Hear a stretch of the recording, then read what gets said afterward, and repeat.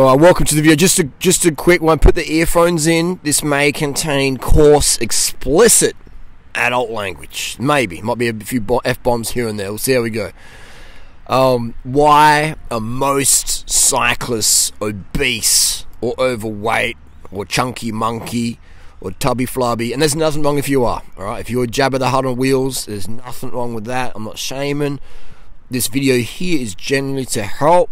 I use a bit of humour and a bit of banter and Aussie humour and stuff like that, but it's genuinely, I don't like seeing people suffer. You know, if you've got a goal of getting lean and mean, you know what I mean, and have people stop making fat jokes about you, then I'm here to help.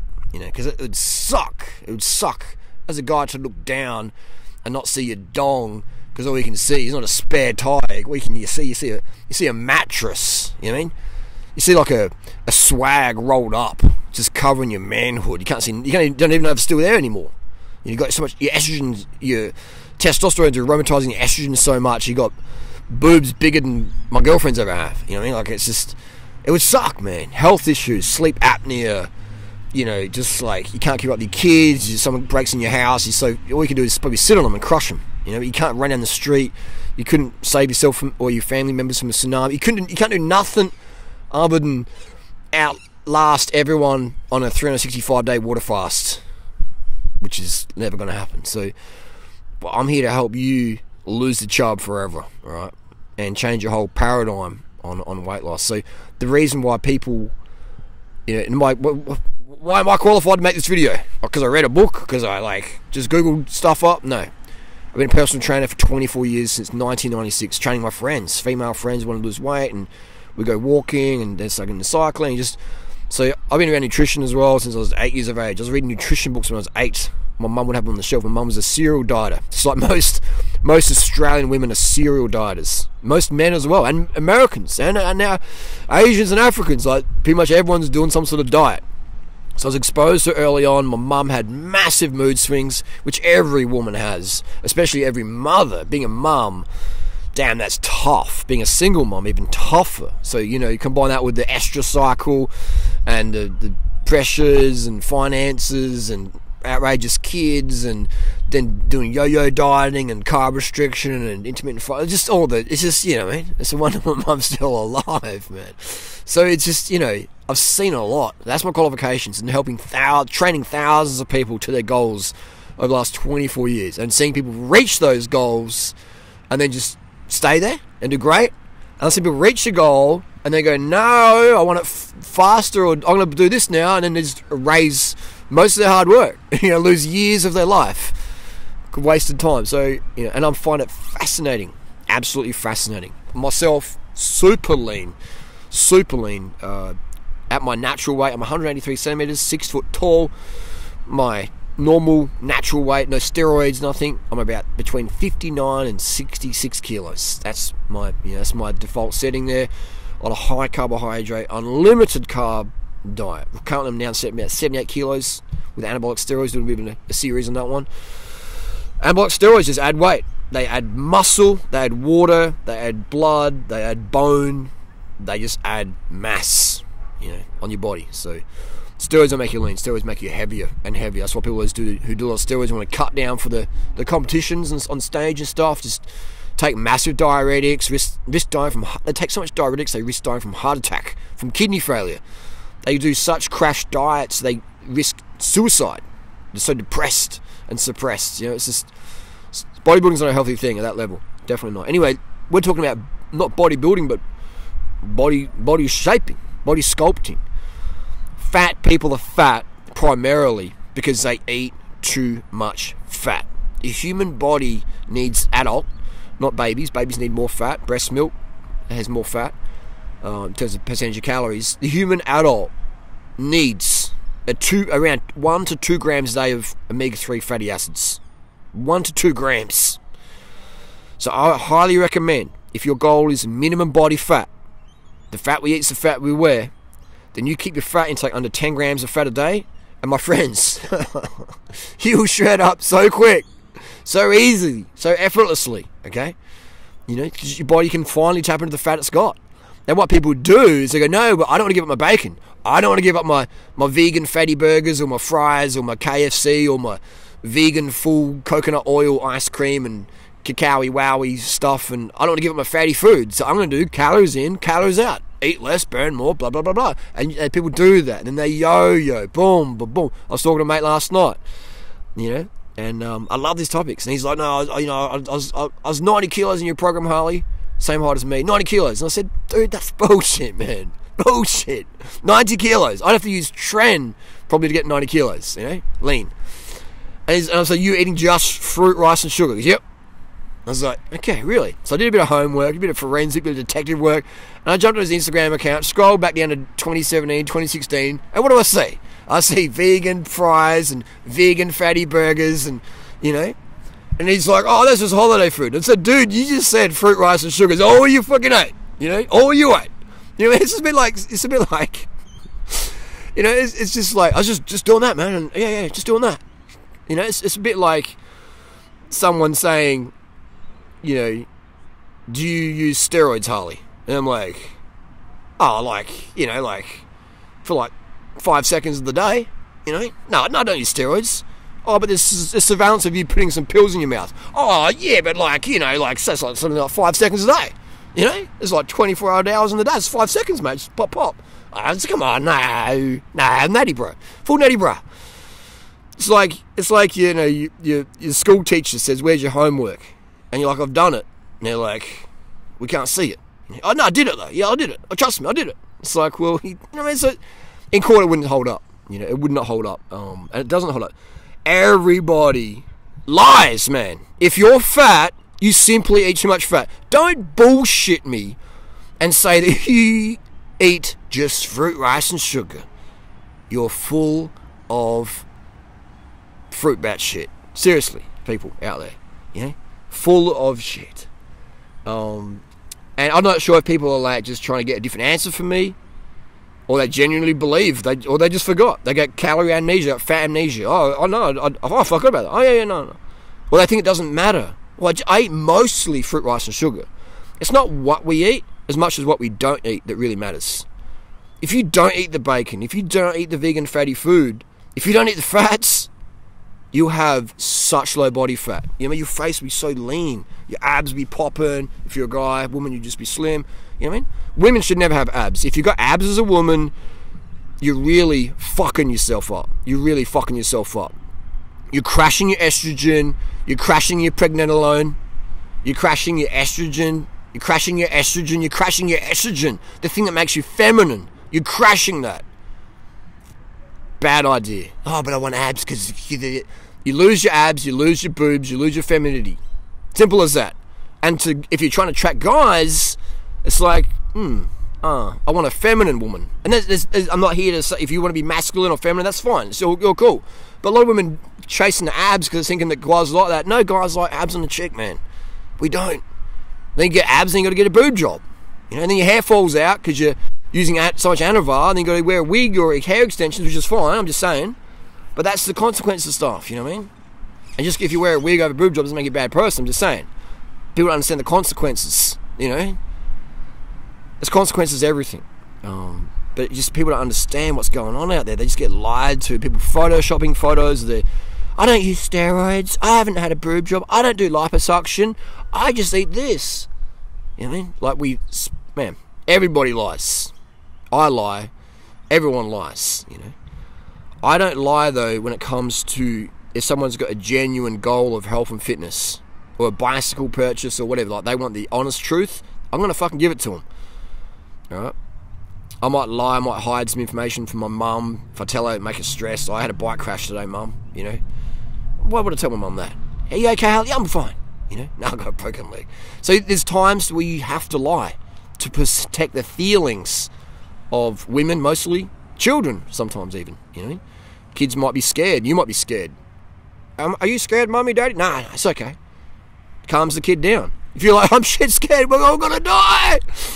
You got to lie, you know. So you have to lie. You have to develop the skill of lying. But if you lie to people who are trying to help you, then you're gonna miss out. You know, you're gonna miss out because you will get the wrong information. So that's just the reality. Fruit, rice and sugar, corn, pasta, under 10 grams of fat a day. And ideally, keep it vegan. Why does vegan work so good for fat loss, for weight loss, for getting slimmer?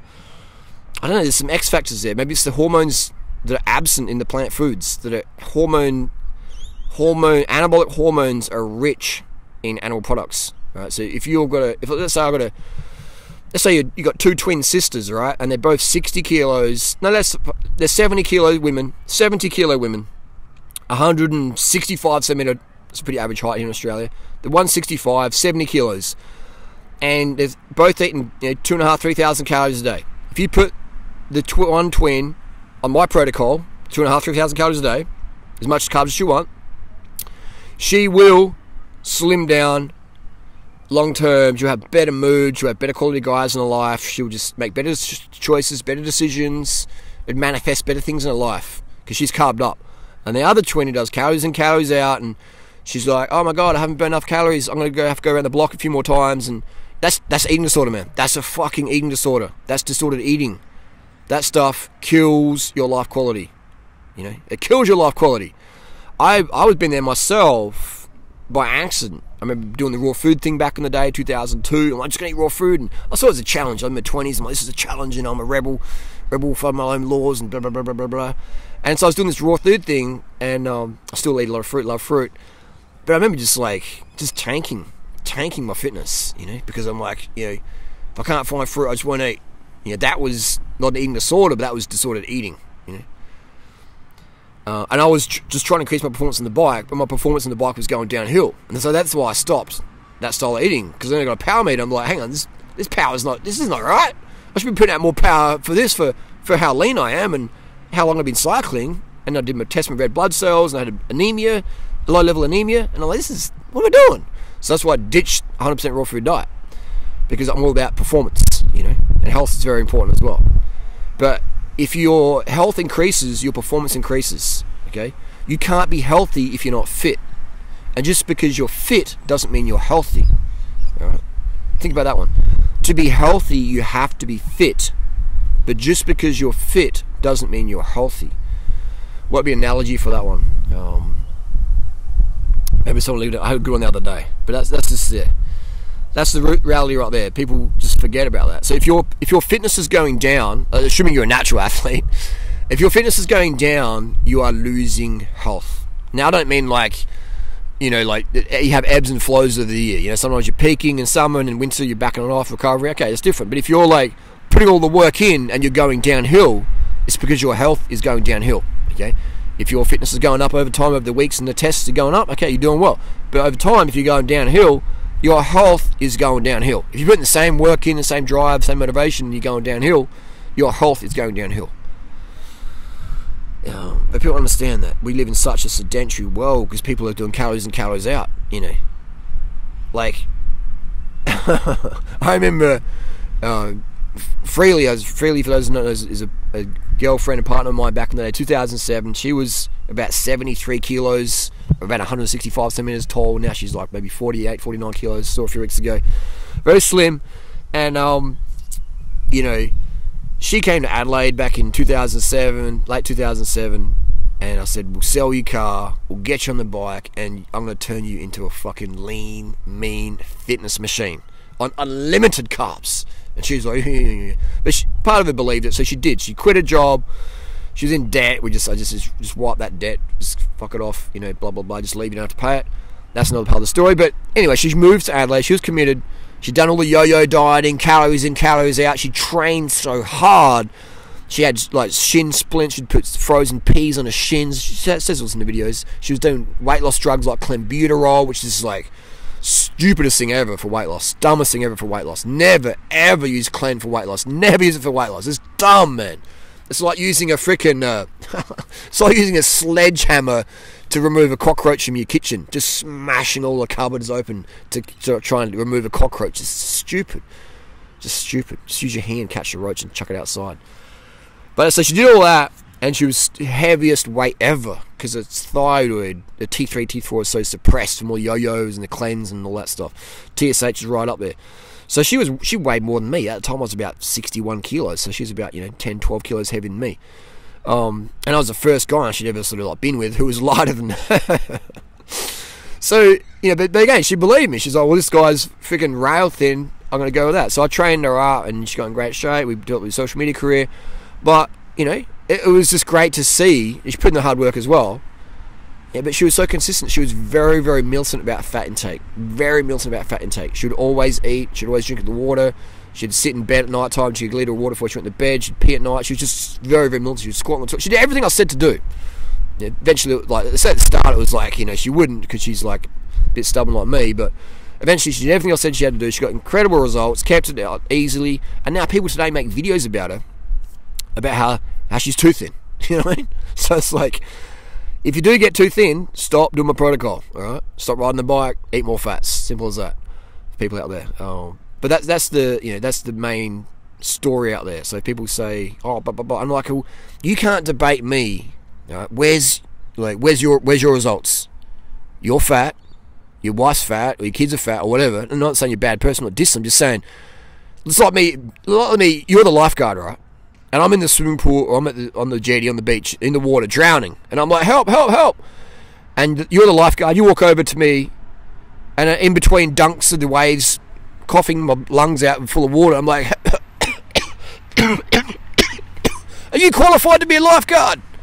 Did you have a life jacket that's not pink? This life jacket it feels itchy, it's chafing. You know what I mean? I'm drowning. I don't have fucking time to question you.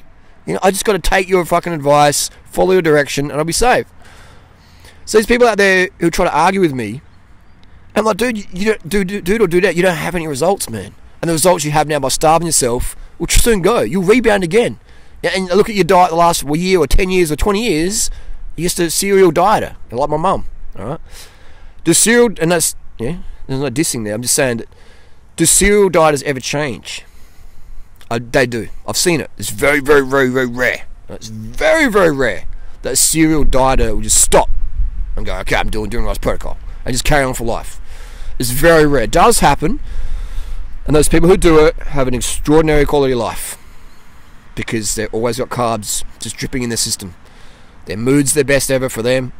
Their performance is best ever for them. Their productivity, their libido, their everything, just things are best for them. Sleep quality, the family was like, wow, the drug addictions, just drug usage, 0 to very, very minimal. Alcohol, 0 to minimal.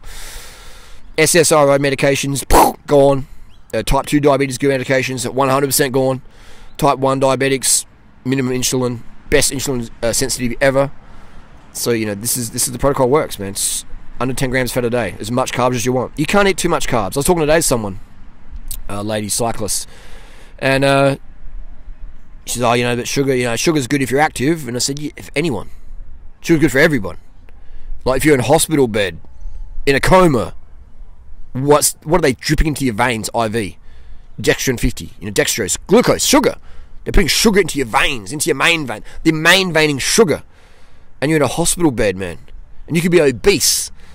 And after 6 months, laying in bed, not talking, not even moving, nurses have to move you because you don't get bed sores. You will emaciate from 150 kilos down to 70 kilos. If you're 6 foot tall, You'll emaciate down on sugar. That's where anabolic steroids were designed. They're like, how can we prevent people losing all this weight? And that's where anabolic steroids help people recover from burns and wastage and cachexia and all that sort of stuff like that. Wasting diseases.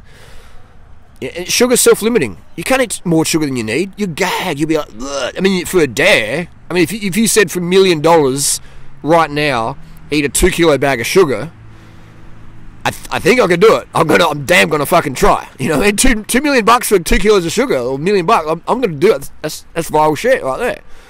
But if you said do it $50, I couldn't do it, man. 2 kilos of sugar, like you're just gonna be gagging, man. But oil, you could drink 2 liters of oil. Might vomit up, maybe not. That's 2 kilos of fat right there. You might bust out your gallbladder, or gallbladder surgery. Symptom of excess dietary fat. Type 2 diabetes, excess dietary fat. Insulin resistance, things like that, inflammation. Fatty acids. Sugar's pH neutral. But yeah, I sound like the crazy dude, just repeat myself, same videos every day. pretty much for the last freaking 12 years on YouTube, 13 years on YouTube. That's the facts, man. That's why I'm so lean. That's why you don't have results. Again, not trying to be arrogant or a douchebag, but again, the life jacket example. Yeah, I'm the drowning person. You're the lifeguard. Imagine if I said, hey, blah, blah, blah. You're like, dude, you're an idiot. Just listen to me, you're going to drown. Not just listen to me, take action on my advice. Because I can say, hey, the life jacket's next to you, I've thrown it in the water. Oh, cool, I heard you. I'm still drowning though. Grab the freaking life jacket, put it fucking on. So it's just a fact, man. It's fat. It's a culprit. I see it all the time. But it is, I think most people, what's the stats? I reckon 99% of serial dieters, this is after training thousands of people and having conversations with way, way more. Love talking to people. Got the gift of the gab, mouth of the south. Love hearing my own voice. Yeah, I'd say 99% of people, serial dieters, never stop serial dieting. Right? Yeah, I would say 99%. The 1% go, yeah, you know what? I want a better quality of life. I want a better quality of life. Calories in, calories out, it's bullshit, you know. There's more to life being lean, and my mood is more important. And here's the thing, you'll have the best mood, and you will be lean. You'll be your leanest on my protocol, you know what I mean? You'll be so lean, police look at you like you're a crack addict, like you're a drug dealer. Come through customs. Hey, sir, come over. Sort of random search. Wow, so every time I come through, random search. No worries. You know, it's all part of the deal. Yeah, you Tour de France riders will message you for weight loss tips. They'll see you riding and be, oh, yeah, you got ride with us. You're lean. Look how lean you are. Hey, you're lean, mate. Fucking lean, bro. Lean gains. You know, women will say, yeah, you're too lean. Ugh. You know, like, so it's just, you're lean as, man. Lean, you know. And if you're a woman, wow. My protocol is definitely best for women because it really enhances our aesthetics. Now, you can get too lean, all right? If you get too lean, please eat more fats. Eat more fats. If you're getting your body fat's too low, your abs are popping, your boobs are gone, please eat more fat. Now, some women genetically are just, you know, not super busty. That's fine. I'm just saying though, if you're worried about breast tissue going away, just but don't ride the bike as much. Or just have a break from the bike. Get an e-bike. Eat more fat. Okay. So yeah, if you're just wasting away, please stop the cycling, the bicycle riding. Please eat more fat. Okay. Simple as that. Because yeah, I've seen people go get too lean, and it's like no. Now we're going too far. All right. Stop because you're starting to feel so good. You got all this energy, and you just train, ride. Just get shredded down. All right. If you lose your period, you're too lean, okay? You're too lean. You should always have a monthly cycle, menstruation, for estrogen balance, progesterone, you know. It's just so important.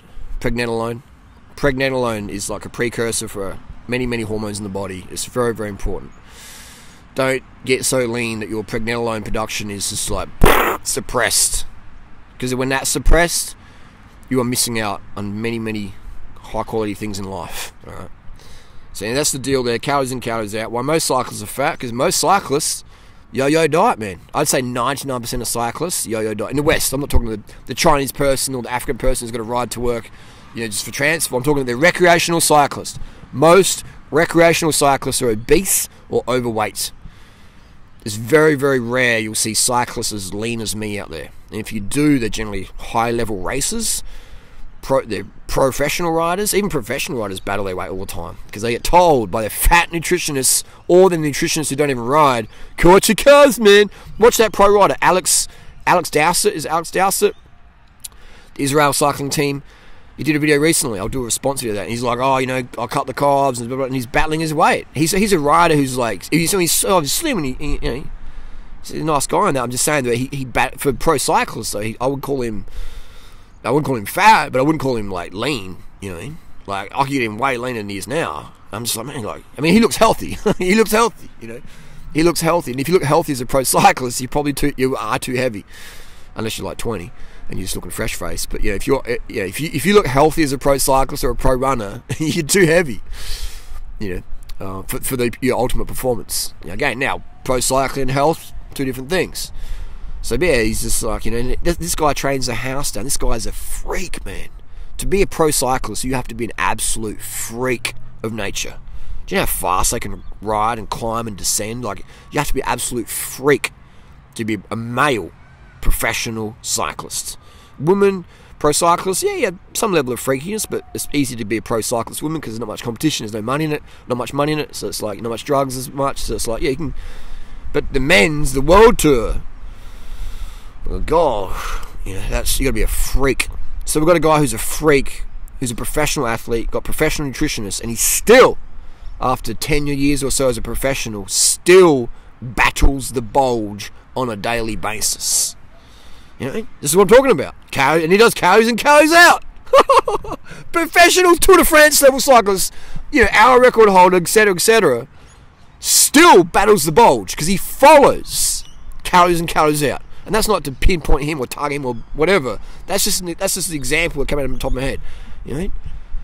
It's like, fuck, I'm out, man. It's crazy. You know? I just baffle, man. It's like having a carbon fiber bike. Or it's like wearing it's like being in the army, or you're doing some sort of stealth mission and you're wearing a neon orange hat, right? And you're like, man, people keep seeing me. You know, I'm trying to creep up on someone and they just keep seeing this neon hat everywhere. I'm just like, what do I do? Wear a black hat, man. Wear a balaclava. Wear some camo. Oh, no. Now I'm going to wear my neon hat. And I'll kind of keep complaining why I don't get many results. Or I can't keep results. Calories in, calories out never works long term. Short term, short term's all I want, Harley. Then you smash your thyroid. And then you're rebounding. And then you do a calories in, calories out again. Again, yo-yo dieting. So identify with yourself. Am I a yo-yo dieter? Do I subscribe to calories in, calories out? If you do, you're a yo-yo dieter. 99% of you out there are going to stay like that for life. It's the 1%ers that I try and reach and teach and preach, you know.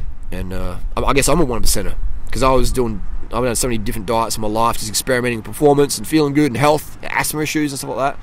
Asthma and digestions, Crohn's, IBS, whatever you want to call it, that triggered me to go, I got to clear my diet because I feel absolute shit. I feel like shit, you know.